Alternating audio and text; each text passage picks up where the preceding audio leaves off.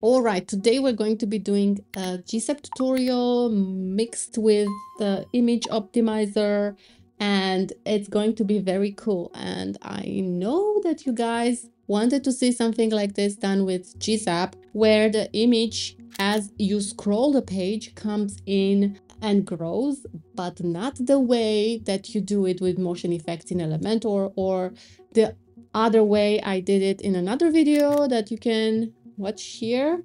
I will link it here with the Gsap again, but not this way. So this way that we're going to do it today is going to be an upgrade. Let's call it an upgrade.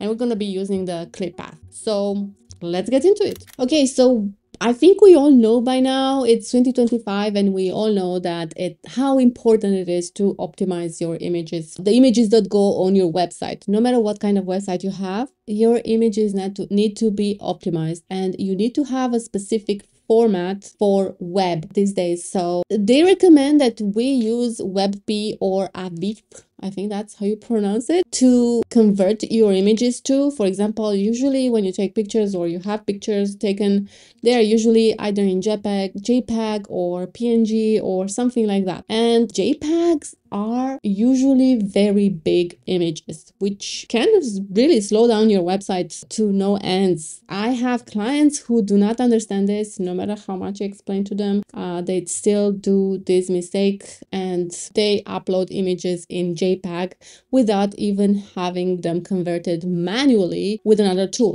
And if you have clients like this that, let's just say, they're too lazy to do these conversions manually, because let's also face it, it can be a lot of work, especially if you have a lot of images. Yeah, so image optimizer comes into force here, where you do not need to do it manually. So every time you upload an image to your media library, you can set the image optimizer to optimize the images for you. So I already have installed image optimizer, as you can see on this website. So the way you do it, as you would do with any plugin, you go to add new plugin and you go to look for image optimizer, and this is where it is. Okay, image optimizer, this is how it looks. I've talked about this before, so I'm just going over these things because some people might find it important. And if you are on Elementor's website, you can go to products, go to Elementor, not AI, image optimizer, and you can either read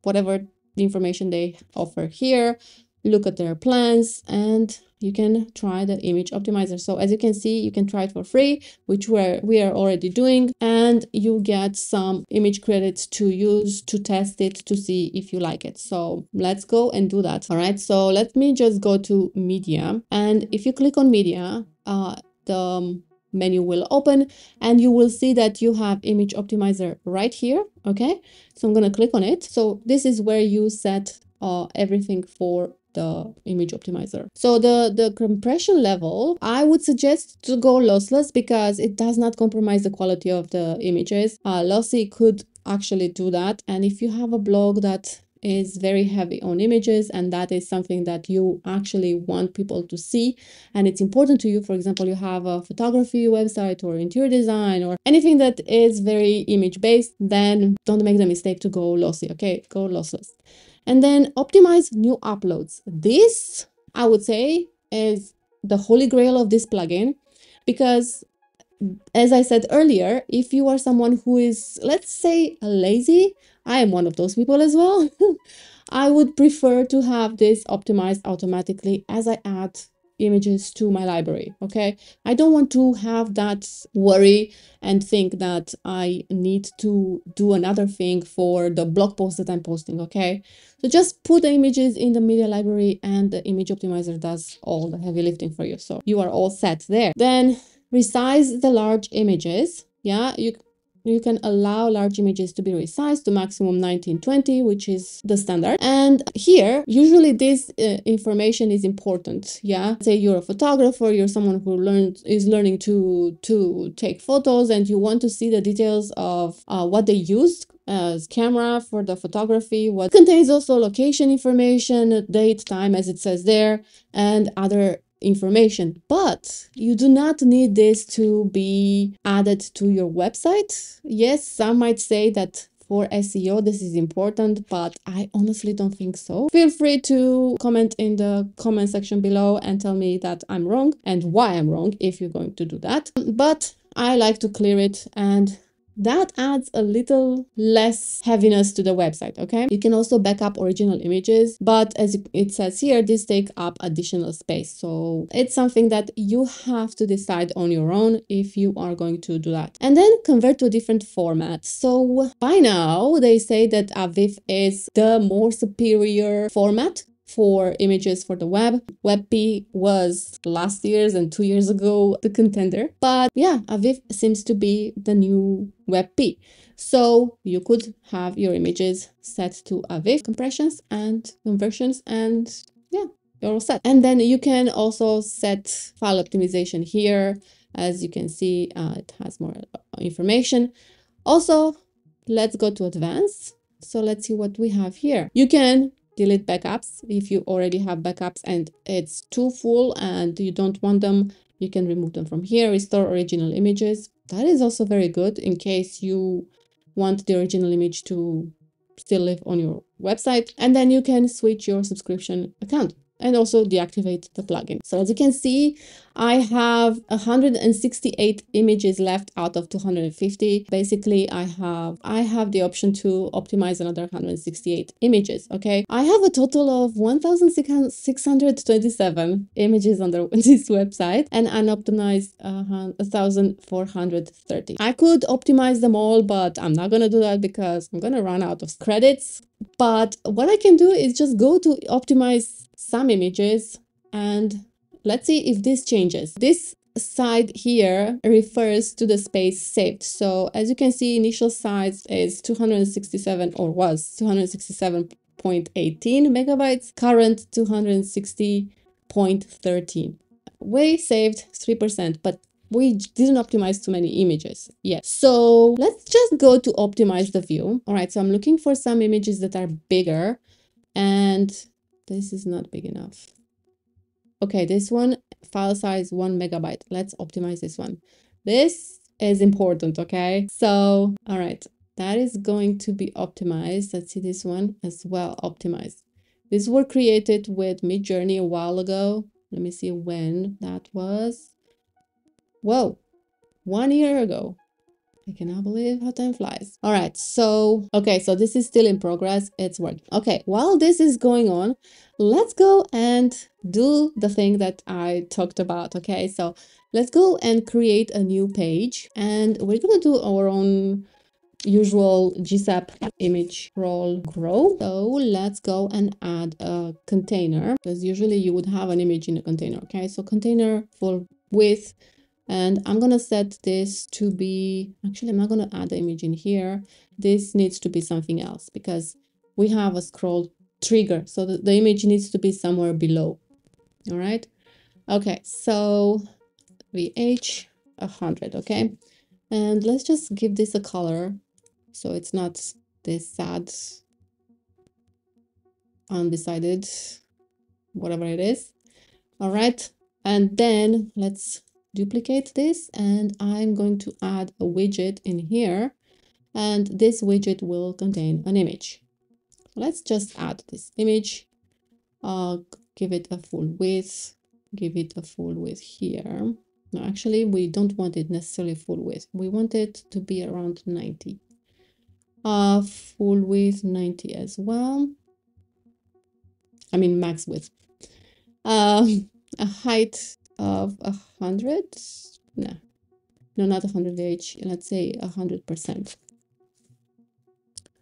Okay, this is fine. All right. So what we need to do now, the usual process, is add an HTML widget here, and I'm gonna add my code right away. So let's add our code in here. Okay. And there's one thing that we need to do, as usual, is grab the class that we have in the code and add it to the image. Okay, so go to the image, go to advanced, go to CSS classes and drop it in there.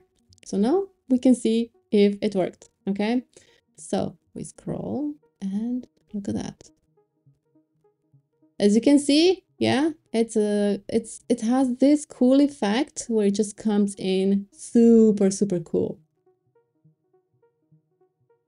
And we can adjust it, of course. We can, let's go to the code. And you can adjust here the start and the end. Yeah, let's just add also markers. So say markers true to see where this starts. Okay, let's publish and let's go to view. So the scroll starts and ends here, where you see it right here. And let's just say that we want to come in with the image at 50%. I have no idea. I'm not sure how this will work. So, all right. And it starts growing here. Yeah, let's see if we change this as well to say 60%. I don't know what's going to happen. Yeah, about here. No, that is too sudden. But this is the thing. You have to play around with these things to see how they work. This is nicer and smoother. Yeah, and this, let's say 20.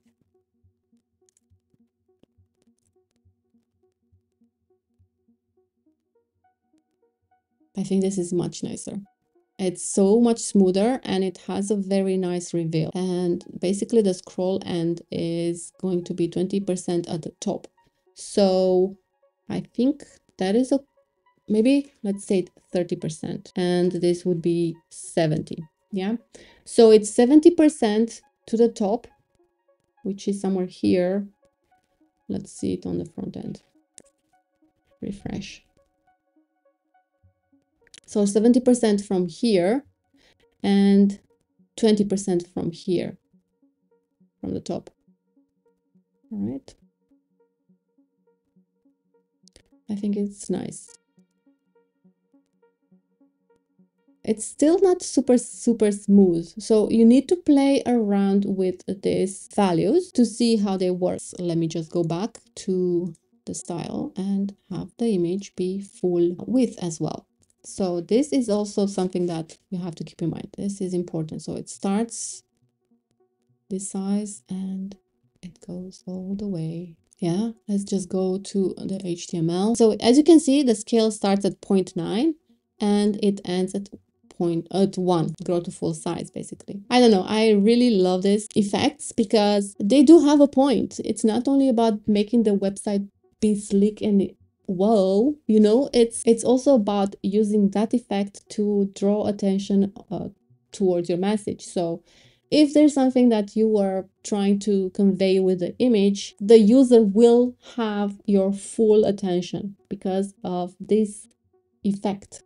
Yeah, I think this is really nice. Anyway, as always, the code will be in the description below. Let me know how it works for you. All right, let's go back to see if our images have been optimized and what's going on. So let's go to see what happened to our images. Let's go to the image optimizer right here. And as you can see, current size is 258.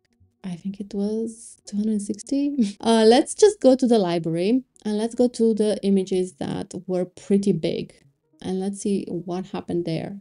I think this was one of them. So, wow, 44%. It just decimated that image. It was, remember, 1 megabyte. Now it's 645 kilobytes, which is like teeny tiny.